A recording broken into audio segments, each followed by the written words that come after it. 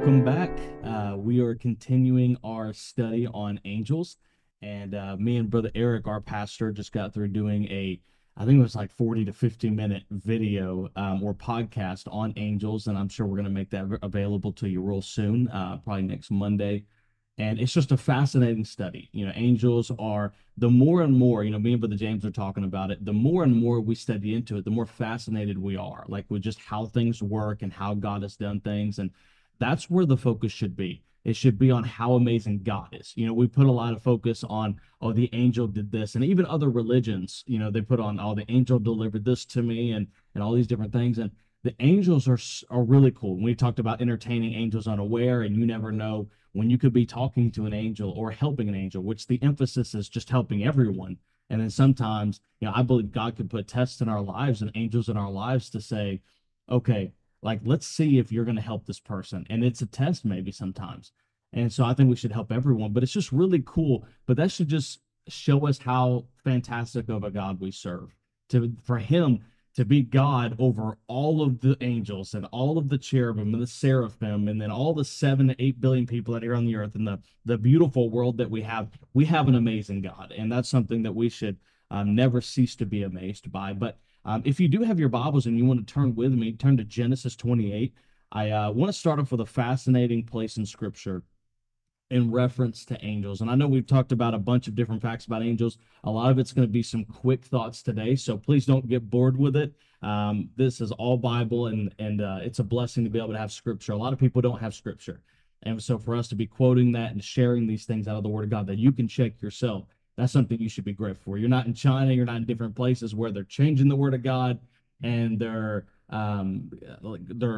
rare on the Word of God, where you're having to, when a box comes in, they're rushing to see who can get a Bible first or hiding Bible. You get to have a Word of God sitting right in front of you. Many of us have multiple, and so we should be excited about it. Genesis 28, we have a fascinating story in Jacob. I've been reading a book about Jacob lately. Obviously, the Bible's a book about Jacob as well, but another book, and Jacob's story is fascinating, just from the deceit, just everything that Jacob's went through, with being second, being two nations in the womb, grabbing the heel, and just everything that happens. But he ends up getting the birthright, and he ends up leaving. He's running for his life. All these crazy things are happening, but God is still with him, which is a blessing, that despite mistakes that we've made, that God still chooses to help us and to do these things. And we come to a fascinating place in Scripture, Genesis 28, where not only angels are mentioned, but we also have a ladder mentioned. Now, this isn't just a regular ladder. This is what we call Jacob's ladder. And when we talk about it, generally speaking, but this is a ladder that reached from the earth. And I'm going to read it, Genesis 28:12. He lays down to sleep, and he gets a vision, and it says, and he dreamed and beheld a ladder set up on the earth, and the top of it reached to heaven. And behold, the angels of God ascending and descending on it. So on this ladder, they're ascending and descending on it.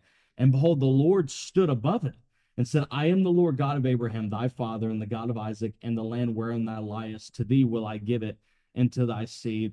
And I believe, after Jacob's mistake, this ladder was here for multiple reasons. Number one, I believe, to remind Jacob of the gulf between his soul and God. He's reminded the separation of how much the separation was, but he's also reminded that his soul can still come back to God despite sin. There was a ladder that shows the connection between the earth and God, and that connection between his soul and God, just despite his wrongdoings, despite his deceit, despite all these things that are happening.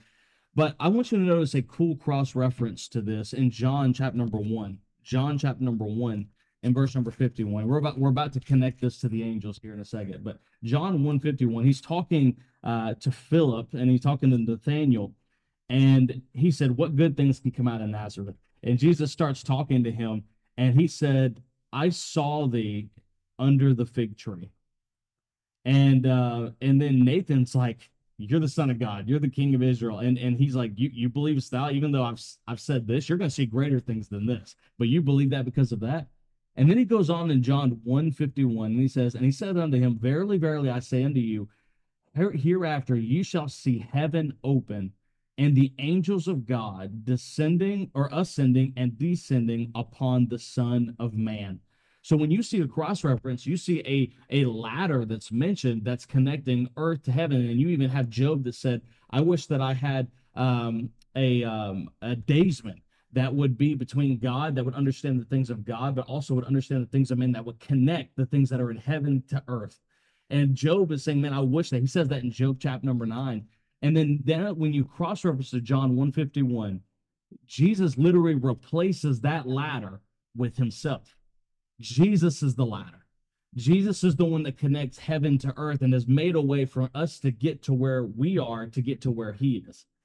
And what a blessing that is, that Jesus has made that way for us to do that. But some other really cool things that I want you to notice in Genesis 28, Jacob, he sees this gate of heaven. So he says he sees a gate, but heaven is not open to that time. But when you look in John 151, it says, hereafter you shall see heaven open. So you see what's once a gate that's there that he saw, and now you're seeing a heaven open, all because of Jesus Christ. But you say, Michael, what does the angels have to play in this? Well, we've established before that angels take part in people when they pass, believers when they pass. And so they're constantly, it seems to speak that the angels are doing this in a present state. Like it's something that's consistently happening. They're descending and ascending. And so I believe they're coming down here to do things. And we see sons of God presenting themselves. We see angels reporting to God in scripture. I think the angels are descending and ascending back and forth because they have tasks that they're doing. They have messages that they're delivering. They have things that they're reporting. But also, I believe they're bringing souls to heaven as that part of ascending and descending. And you obviously you see that in Luke 16:22. You see that John 151 here, and Genesis 28. But also, in Hebrews 1:14, they're sent. So I think they're descending. They're sent to be ministering spirits, and you see that in Hebrews 1:14. So I just wanted to kind of share that very fascinating passage of scripture when it comes to talking about Jacob, and they're ascending and descending. They're always actively doing something and being able to go back and forth in front of God. So here's some quick more things that some of the other things that the angels do.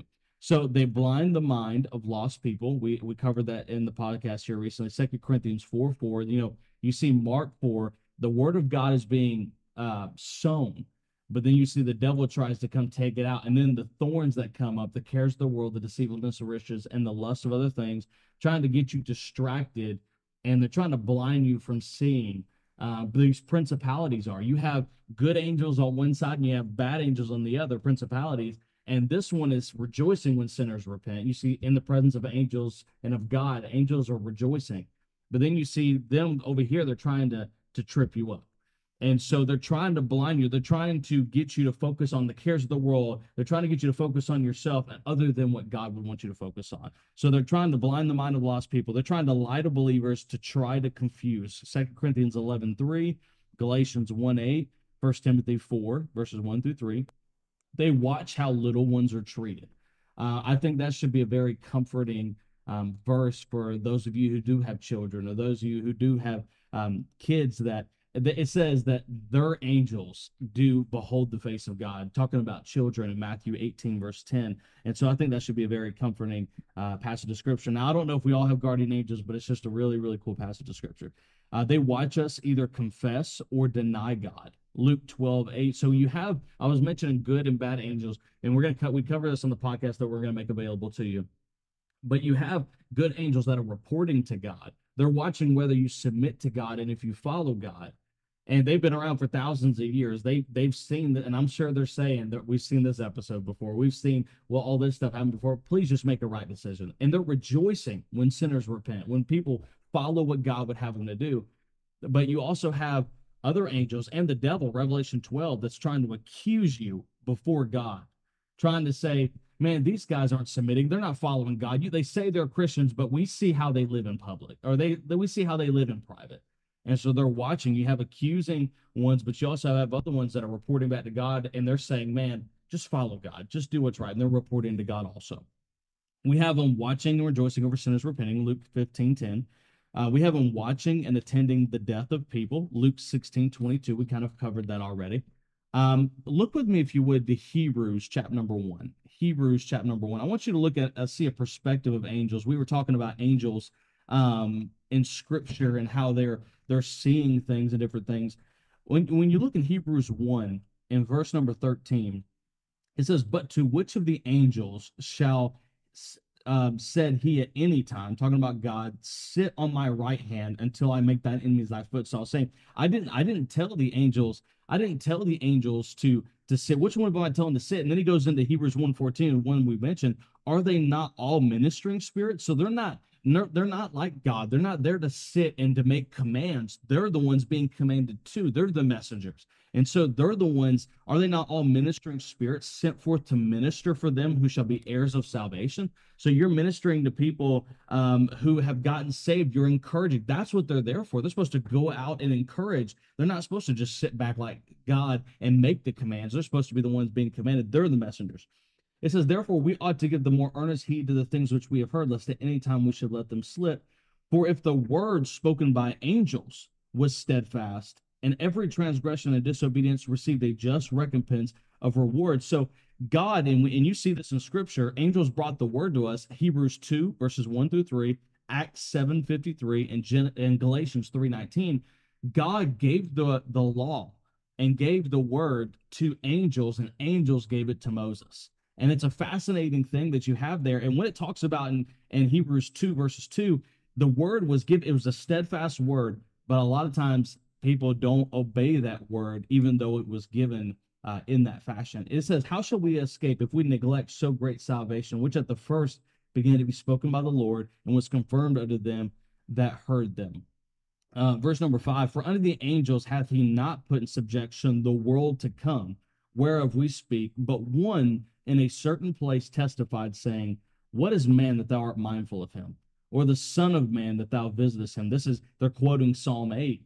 "That thou madest him a little lower than the angels. Thou crownest him with glory and honor, and didst set him over the work of thy hands." So I believe angels are sitting here watching all this. Like, why are you even paying attention to man? Look at how they are. We're angels. You made them lower than the angels, but yet we've put the earth in subjection to us, and allowing us to be over things.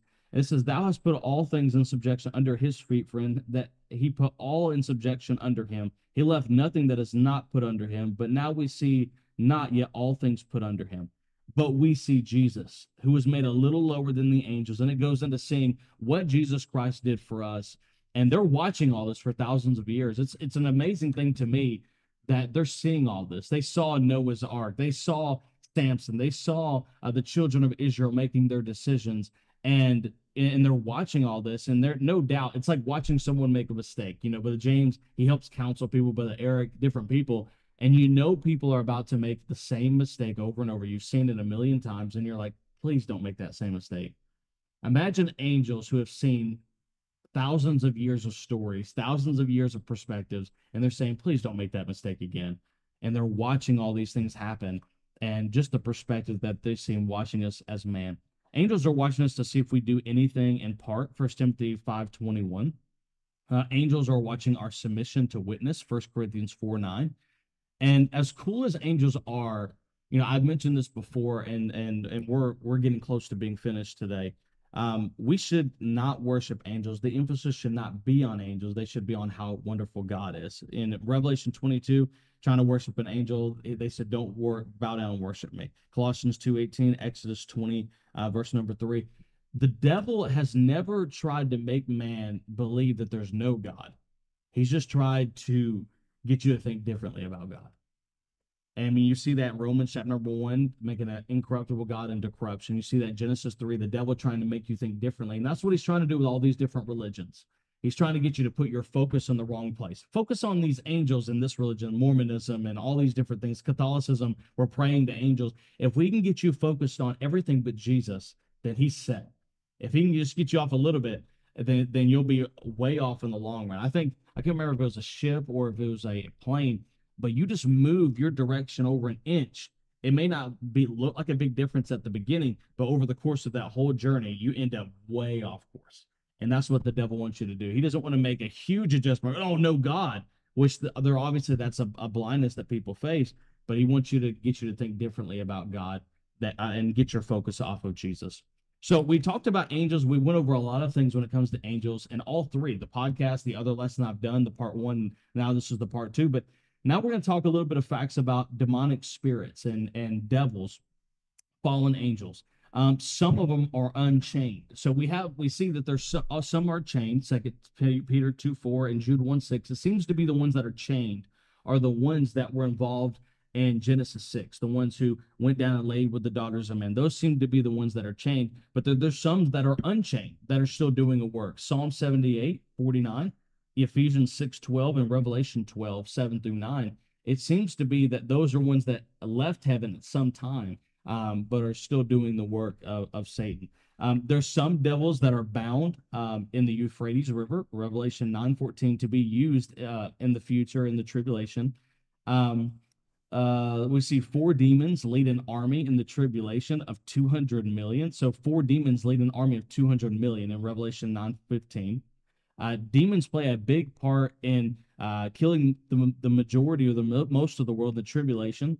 Just crazy stuff of how they're used on the devil's part. Just like God has used angels, the devil's using principalities and powers. This is some crazy stuff, but demons are said to have, when we're talking about the book of Revelation, a body of a horse, crowns of gold on the head, faces like men and hair like women, teeth like lions, breastplates of iron, tails like scorpions, wings that produce great noise. This is all Revelation 9. These demons are mounted on hellish horses that have heads like lions, breathe fire, tails like serpents, and in Revelation 16:13, some demons look like frogs. So this is just a lot of crazy stuff of how the devil has used these things, and they're going to be used in the tribulation to get man off course and to abuse man and to torment and different things like this. You see their purpose in the distinction between the angels and them. They attempt the devils to prevent answers to prayer. Daniel 10. We see Michael came to help Daniel to get that prayer across, but you also had opposing principalities that were trying to keep that from happening. But Michael the archangel helped that prayer. So you see both parts of that. You see devils that are trying to hinder the spiritual things. But so it's literally, Brother James said it the other day, it's literally a spiritual battle when you're praying. And Michael is helping that prayer go through. They attempt to hinder understanding of God's truth, also in Daniel 10. And then they carry out Satan's will, 1 Timothy 4, Revelation 9, Revelation 16. They spread false doctrine. 1 Timothy 4, you see this whole outline. It's like doctrines of devils, whether it's concerning marriage, the second coming, the necessity of keeping God's law, and also just false gospels. They're trying to get you to believe differently, not trying to tell you that the Bible is just completely disregard the Bible, but they're trying to insert doctrines and get you to believe differently than what's true. So what does all this show? Because it's crazy stuff. I mean, like sometimes scary stuff. But it's like I started at the beginning. This should just show us how amazing God is. When we'd mentioned this before, one angel killing 185,000 in one night. I was talking to Brother Micah. He's someone on staff here. I'm sure you know him. And he was saying that he did the math on that. And he said it would have been, that angel would have killed 8 people per second for a solid 6 hours. Like that's how much of work that angel would have had to have done. And obviously it probably was way quicker than that. I mean, it could have been that long, but that's how many a second that he would have killed. It would have been 8 per second for it to be 6 hours of kill. It's just crazy about the angels. We also see another crazy story. Me and Brother James are talking about this in 2 Kings 6. There was a battle, and Elisha, God has told Elisha, there's more of us than there are of them. That's what God told Elisha. And Elisha basically said, God, I know you said that, but do you mind proving it? Would you mind opening my eyes? And in 2 Kings 6, God opens up his eyes, and he sees horses and chariots of fire around all the mountains. And Elisha's like, okay, all right, I see what you're doing here. It's an amazing thing. We also had mentioned before about how angels were carrying believers and carrying people after death to where they're supposed to be. Another fascinating thing in 2 Kings 2, verses 12, it says that, you know, Elijah was carried. We all know this. Elijah was carried in a horse and a chariot of fire. Very interesting comparison there.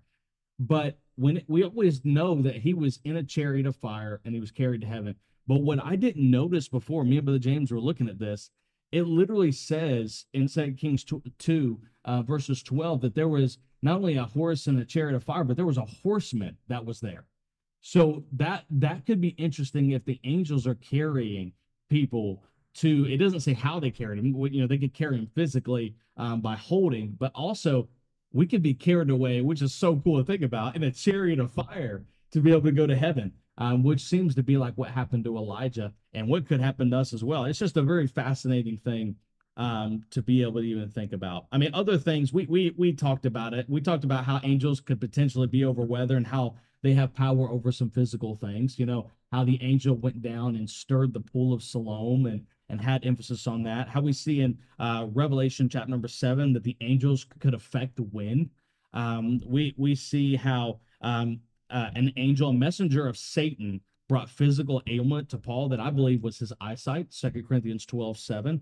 Um, we see in the book of Job how Satan has fire come down to kill livestock. So he had power over that. He also even controls a great wind in Job 1 to knock over the tent on his sons.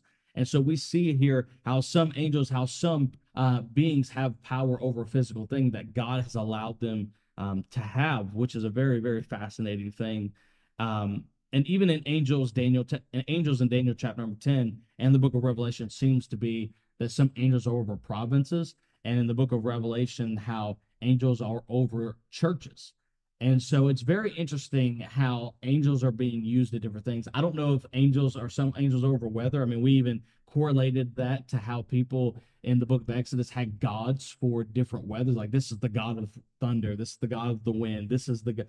And we think about all these things, but what if what they were getting wrong was not that there's a bunch of different gods, but what if they were getting wrong that God, there was one God, but he used angels for different things, and then they automatically associated that to God? That's just a very interesting thought. So this is a really just fun study on angels, very, very fascinating stuff. But there again, it should show you, and this is the end of this. We're about to jump into eschatology today, me and Dylan are. But this is just fascinating stuff to show how amazing God is. If this is what wraps around God, you know, we're studying the theology, the beliefs surrounding God. This is one of those things. It just shows you how amazing God is. And so, thank you so much for tuning in today. I hope this was a blessing to you. Hopefully, this was a help, just with thinking about some of these things. And I look forward to you just tuning in more and being able to learn as much as we can together as we dive into God's Word. So, thank you so much for joining, and we'll see you later.